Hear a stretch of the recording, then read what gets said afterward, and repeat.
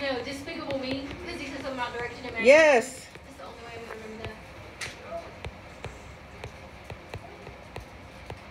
Direction and magnitude. What is standard position?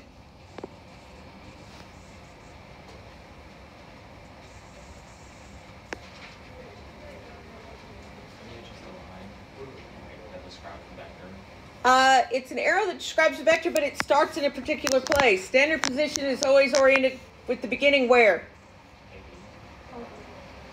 Where?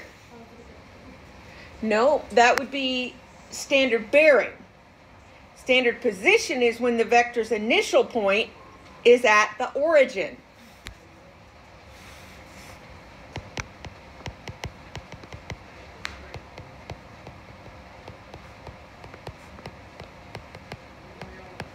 Now, what is true bearing?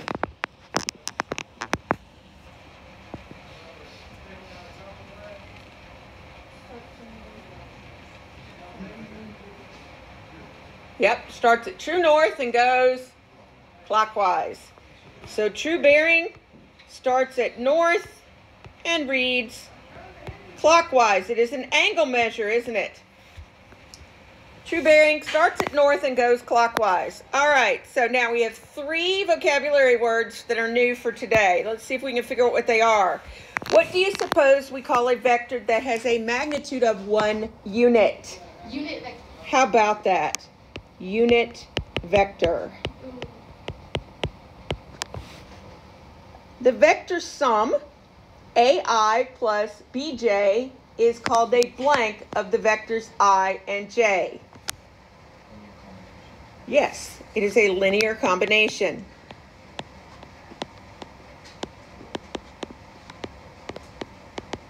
Which means that a way of describing a vector in standard position in the coordinate plane using the coordinates of the vector's terminal point is called the component form.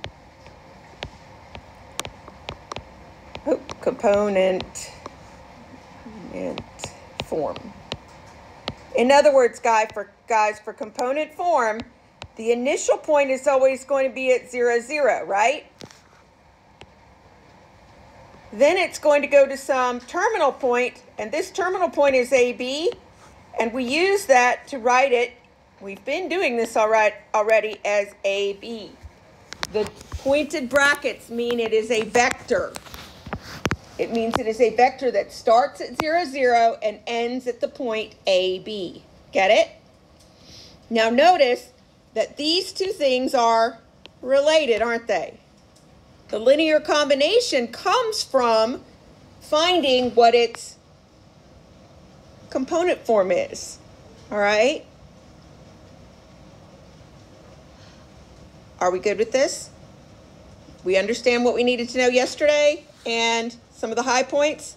All right, so what are we going to learn today? We got 2 things we're learning today, guys. How to find the component form. We did this. We're going to reiterate it.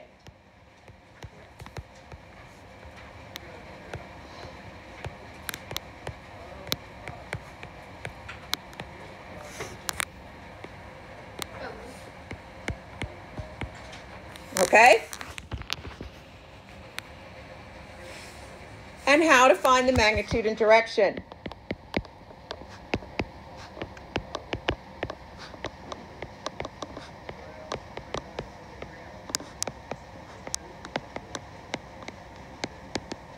And we are going to apply both of these. Okay? And we're also going to figure out how to find a unit vector. So maybe we should put this as 3.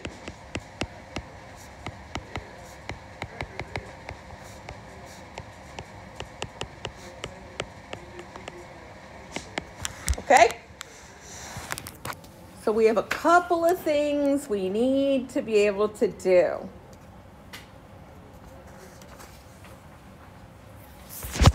So now, a little application here. Vectors in the coordinate plane. These are all vectors that are in component form, aren't they? Do you see it? We've got vector U, vector V, vector W, and then we have some K which is -2. Because it's not in vector point, remember, this is a vector. In other words, it has an implied magnitude and direction, doesn't it? This is not a vector, is it? It's not in those pointed brackets. So guess what this is called?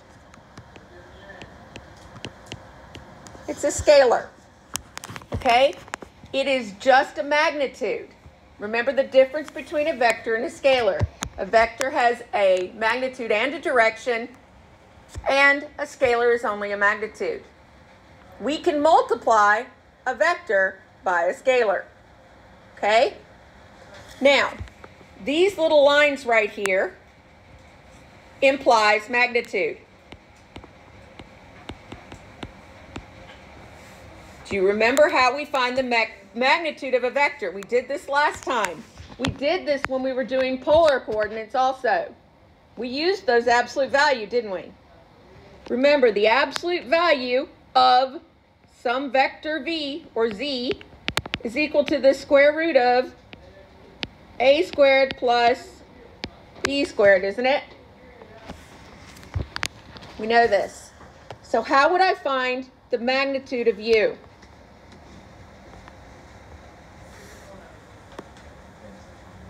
This is A and this is B, isn't it? So how would we do this? I would take the square root of 4 squared and add -1 squared to it.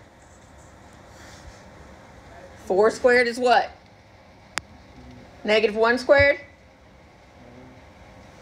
So the result is square root of 17, okay? And we would leave it that way. So why don't you try for V and for W?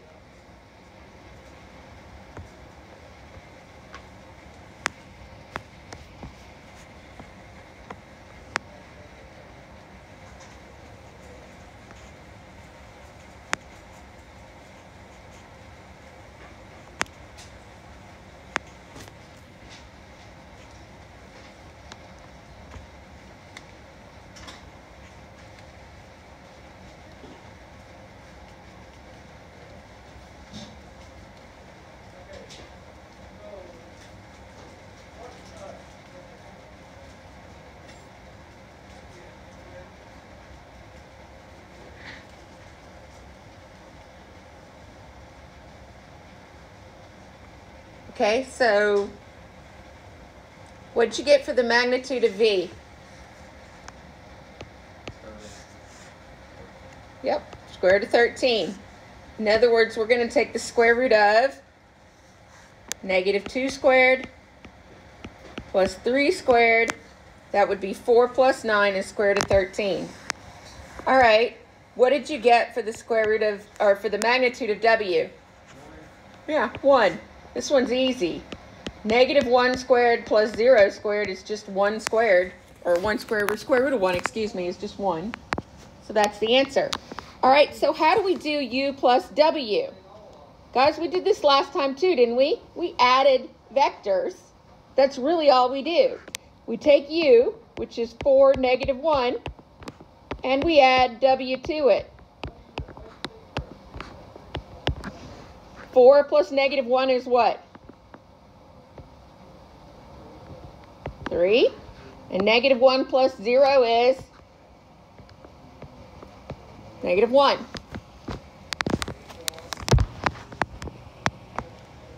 Julie,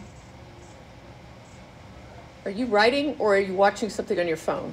Be honest. Put your phone away. Uh-huh. And take notes so you remember this. All right, so what about KW minus V? How would we do that? How would we do KW first? Yep. -2 times W. And then we're going to subtract V from it, which would be what? Okay, so what would this be? It's just distributive property, isn't it? So this becomes what? 2, 0, and then plus, and this just distributes too, doesn't it? to negative 3. Okay, so what do we get when we finish adding that together?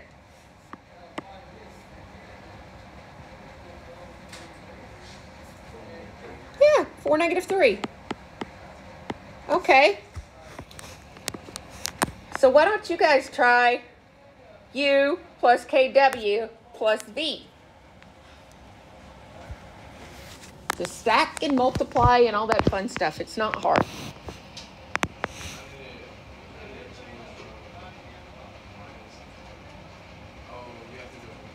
Yeah. When you multiply by a scalar, it's literally like distributing it in. It's like distributive property for vectors. Okay? So try U plus KW plus V.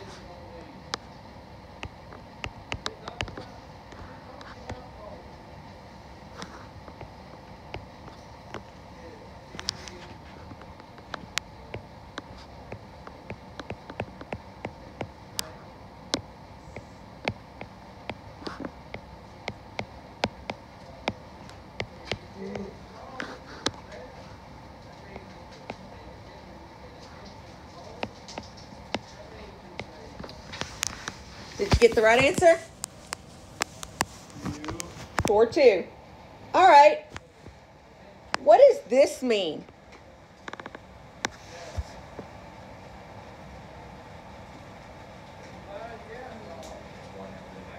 One over the magnitude of W. So the first thing we need to do is figure out what?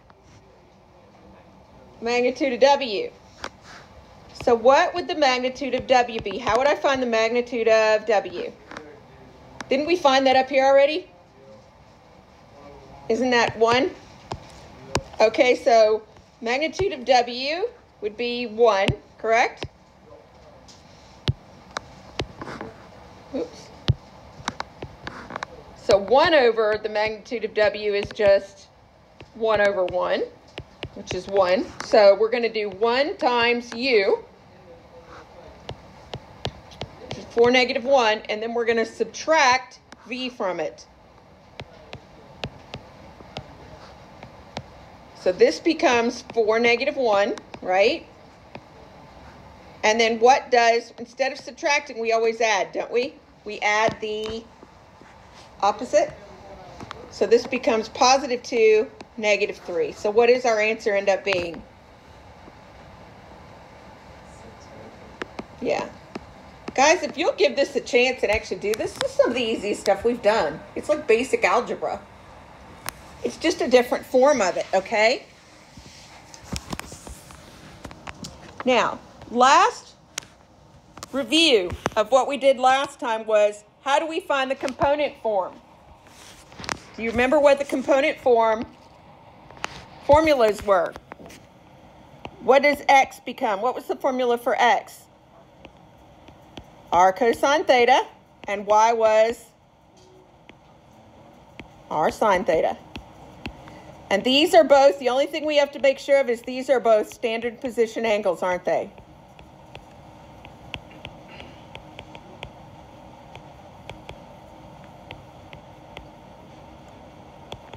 Okay. So how do we find the component form of the vector W with a magnitude of 6 and a direction angle of 60? It says draw and label a diagram. Okay, so here's my diagram. And we'll put it on here. It just tells me a direction angle of 60 degrees. We're going to assume that that is standard position, aren't we? So 60 degrees here. This is magnitude 6. how do I draw in my other two angles? What do we know? This chunk right here is going to be y, and this chunk right here is going to be x, isn't it? So how do we find these?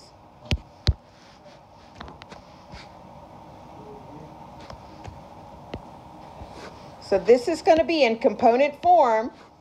This is going to end up being r cosine, r sine, isn't it? Isn't that pretty much how it's written? The x comes before the y does? Okay, so what is r in this case? Yeah, the magnitude is r. So it's going to become 6 cosine, what's the angle? 60. 6 cosine 60 degrees and 6 60 degrees. All right. What is the cosine of 60 degrees? It's 1/2. So half of 6 is 3. And then if I wanted to do this as a unit exact, I would say, what's the sine of 6? Don't put the calculator out. What is the sine of 60 degrees? If the cosine is 1/2, what's the sine? Root 3 over 2. So this would be 6 times root 3 over 2, which means it would be what? 3 root 3.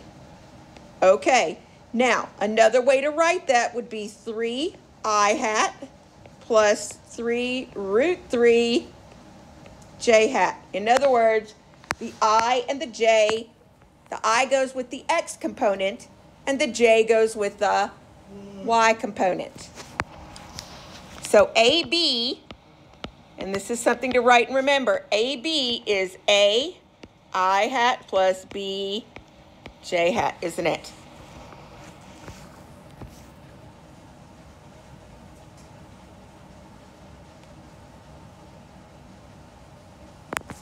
So, last chunk of our little review here.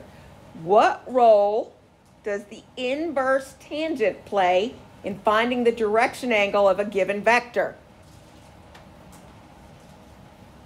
In other words, if we have the vector W and it is equal to AB, how do we find the angle? Yeah. It is the inverse tangent of, oops, not vector. It is the inverse tangent of what? B over A.